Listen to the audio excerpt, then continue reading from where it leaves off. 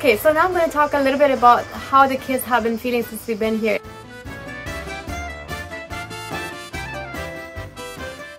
It's been about just a week since we've been here. For most part, obviously they're having fun, they're enjoying themselves, you know, they're going to the beach, it's vacation.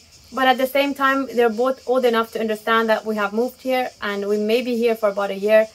And that makes them feel a little bit, I would say they're homesick at a lot of times and they're wondering when we're going back, and they're really missing family, and that's the main concern that I've had whenever they're upset, especially my daughter who is a little bit older.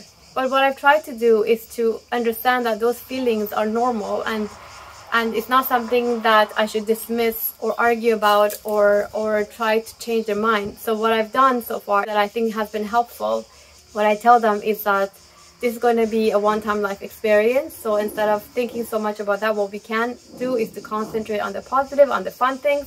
And if it doesn't work out, we can always go back. And I think the feeling that you're not stuck somewhere for a long time, even for ourselves, that's what I tell myself. If it's not going to work out, we can always go home.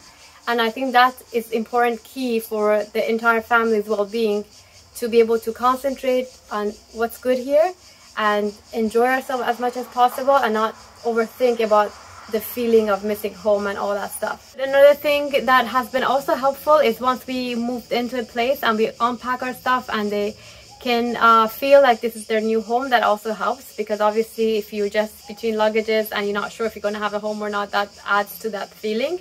So since we've been here, everything has been more positive for the entire family's well-being. Okay, so that's it for now. In the next video, I'm going to talk about what do we have here and what kind of toys or belongings did we bring and how much do we really need for kids to be happy. That's it for now. Thank you for watching.